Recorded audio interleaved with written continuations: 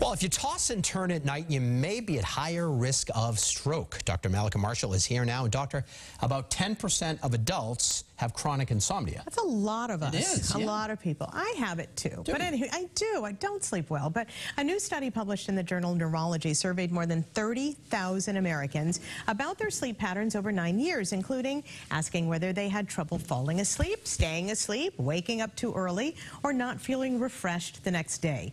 They found that compared to subjects without disordered sleep, those with insomnia symptoms were at higher risk of stroke. Now, the association was actually greatest in adults younger than 50 with more severe insomnia. Can't say I'm still under 50, but I think you are, if that helps.